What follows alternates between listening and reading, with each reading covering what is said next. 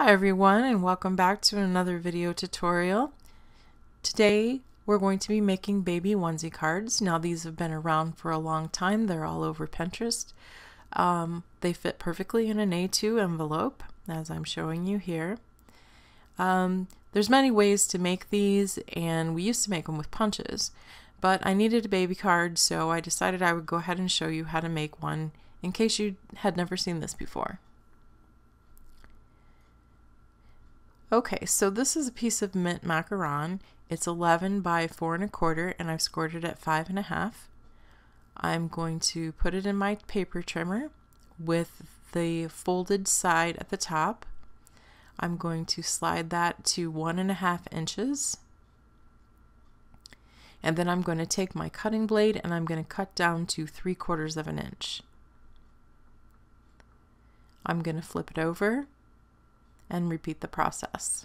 1 1/2 inches down to 3 1/4, or 3/4, excuse me.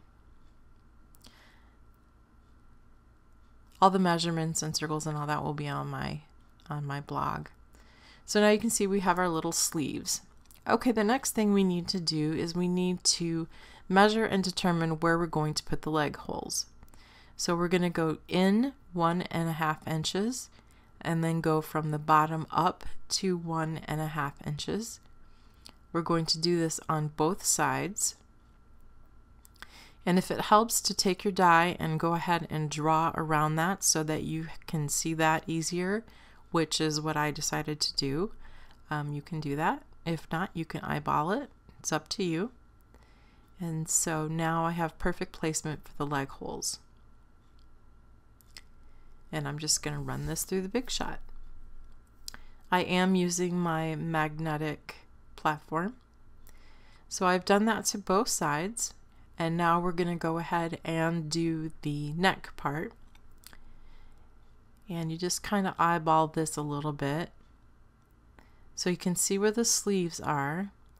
So looks like 1/4 to maybe 1/3 of where you want to put that down. And again, just run that through the Big Shot. Okay, now you can cut this straight up if you can cut a straight line. I myself cannot. So I'm taking the bottom cut of the sleeve down to the point of where the leg starts. So I'm going to do this on both sides. Right from the bottom of that sleeve down to the very point of the leg hole.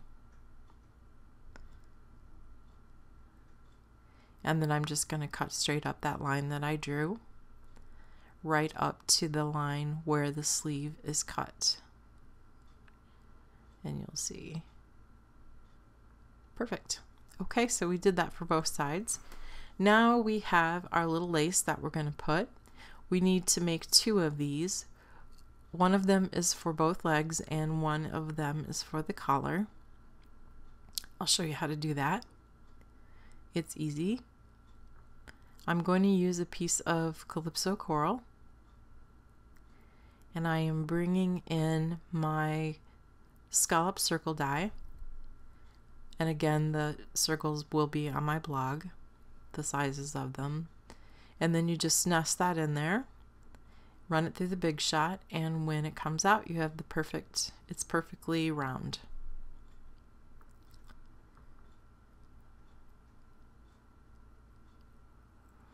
Okay, I've gone ahead and stamped the bunny on one of the stitched circles, and then I've cut a layer of Calypso coral behind it with I don't think it's the smallest, but the next smallest size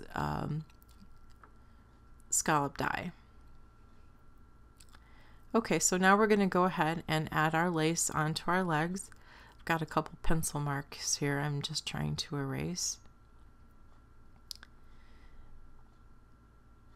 So I'm taking my little bottle of glue here. This is Tombow multi-adhesive glue that I just have in a little tiny quill tip bottle.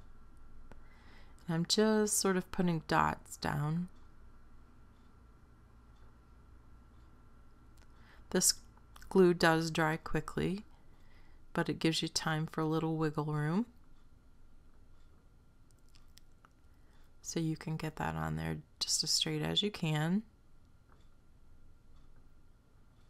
Then you're going to flip it over and just cut off the excess.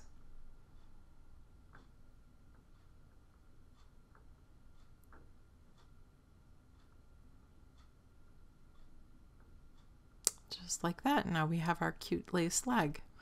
And we're just going to go ahead and repeat that for the next leg. Okay, so now we're going to do our neck.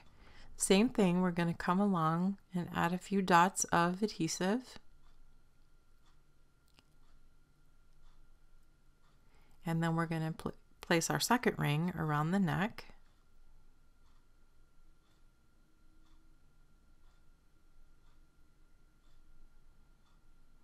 And flip that over and cut off the excess just like we did on the legs. And now we have all of our lace on there. Isn't that cute? Okay, so I'm going to take the bunny and I'm going to give him a little color. I'm using the light Calypso Coral Stampin' Blend. And I'm just going to color in his ears, the inside of his ears, and I'm going to color his bow. Just to give him a little color. He's a white bunny.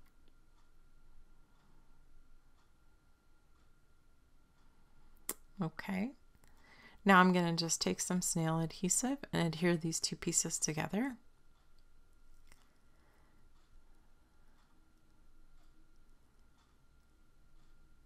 Oops, it tried to run away on me. I have it back now. Okay, and then I'm going to add some dimensionals.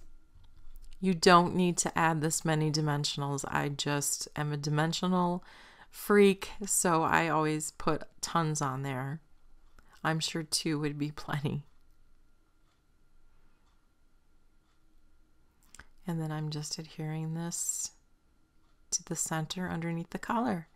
And there's our little card. Isn't that cute? You can just make your sentiment or write what you want on the inside. So there we have those. And that wasn't that hard to make. So I hope you enjoyed the video. Thanks for hanging with me. Happy crafting.